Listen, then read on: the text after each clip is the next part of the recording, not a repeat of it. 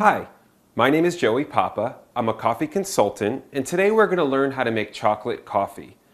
Now, unlike other flavored coffee beverages, when you make chocolate coffee at home, you can make it without adding any calories to your beverage.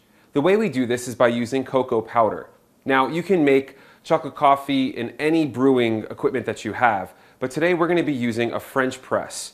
If you're not using a French press, but you just want to use a traditional drip coffee cup, a rule of thumb is to use 1 tablespoon per 6 cups of coffee. So basically 2 tablespoons for an entire pot of coffee at home.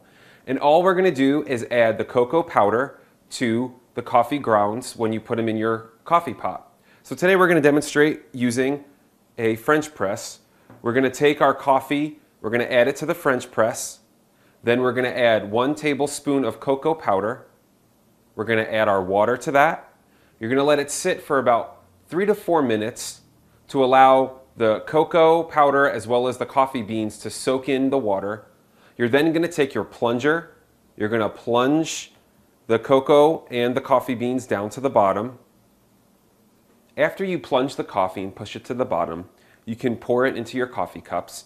You could add cream and sugar or artificial sweetener, whatever you prefer, or you could just drink it plain the way that it is. Another idea to make chocolate coffee at home is to use chocolate syrup. Basically, after you just brew your normal cup of coffee, pour it in your cup, add some chocolate syrup, and you have chocolate coffee.